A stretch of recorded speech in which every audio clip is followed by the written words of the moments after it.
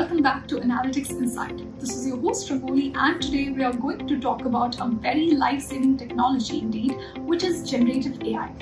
We could call generative AI as AI's best innovation. It allows users to produce new text, audio or visual output using pre-existing materials.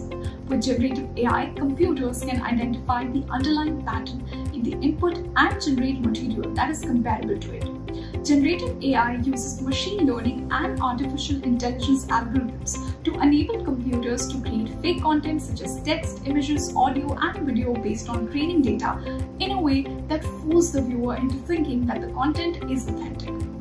Now that we have a fair idea, let's look at some use cases of generative AI. Number one is healthcare. Semantic image to photo translation. This technique turns conceptual sketches or images into photorealistic pictures. For instance, diagnosis may be considerably more precise if X-ray or CT scan images could be transformed to real images. Number two is in GPS.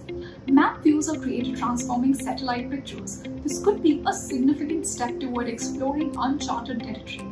Number three would be in film business. There are many different and extensive uses of generative AI in the film business.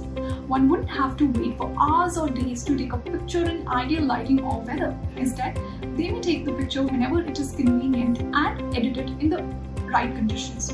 Number four is search engine services.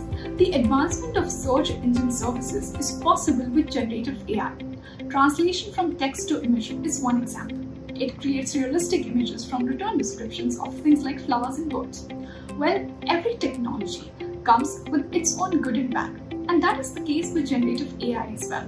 In terms of security, some individuals may utilize generative AI for unethical goals, like defrauding others. In addition, there are some unexpected results. It can be difficult to manage the behavior of some generative AI models.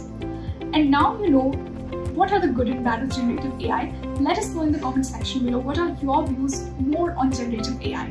But before you do that, do not forget to like and share the video and subscribe to the channel, and I will see you in the next video with some other innovative technology. Thank you and bye.